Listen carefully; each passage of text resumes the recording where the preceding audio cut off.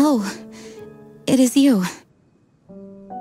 Yes, I am just getting some air. Uh-oh, it seems like something's bothering Jean. I want to thank you again. It is good to be here together with everyone. It has lifted my spirits. And it has taught me something. What's that? I am definitely more of a dandelion knight than a lion-tooth knight. The lion-tooth knight represents Vanessa's past. A past in which she fought hard for Mondstadt. But it was the dandelion knight that represented her hopes for the future. A future belonging to the newly formed Knights of Favonius. I do believe that Vanessa watches over us, whether from high up above or from the wind all around us. Let the wind lead.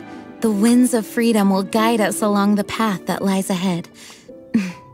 I hope you will continue to join us on that path.